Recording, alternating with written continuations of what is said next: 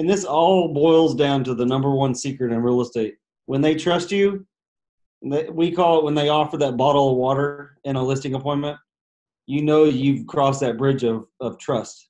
Yeah, that's a good trick too. I always tell, this is a nugget for you. I mean, I went on a couple appointments in the beginning with Liz, and she'd always turn away the water. And that is the critical moment in that appointment. Yes. If someone's offering you something, I don't care if it's a pencil, take it. Because that's when they establish friendship with you.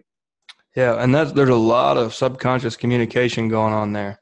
Yep. And that, like, you bond. And you're so right. Anytime anyone offers you anything, be like, absolutely, that sounds wonderful. Yep. And I don't care if you're allergic to peanuts and they offer you a peanut butter cookie, feed it to the dog under the table, but take the damn cookie. Yeah. Right?